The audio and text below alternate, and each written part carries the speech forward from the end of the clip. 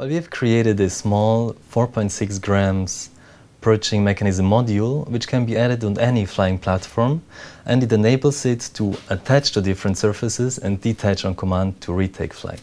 It has small arms with needles attached, and the principle is that the platform can fly head-first into the wall, so it does not need to perform any kind of aerodynamical maneuver before that. And by snapping these arms forward, it perches the needles into the surface and allows it to be attached. To detach, it has a small electric motor and a gearbox which allows it to pull back the needles out of the wall and like this take flight again.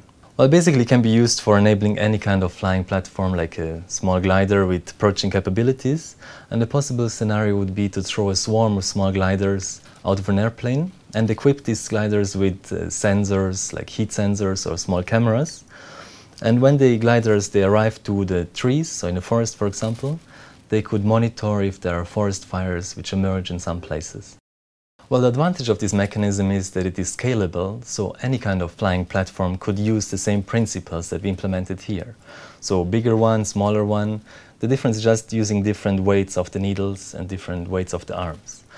Now, another possibility would be to implement such a perching mechanism on a jumping robot, like for example the previously developed 7-gram jumper that we have developed here. It could have those modules as an add-on and like this be able to perch to different surfaces out of air.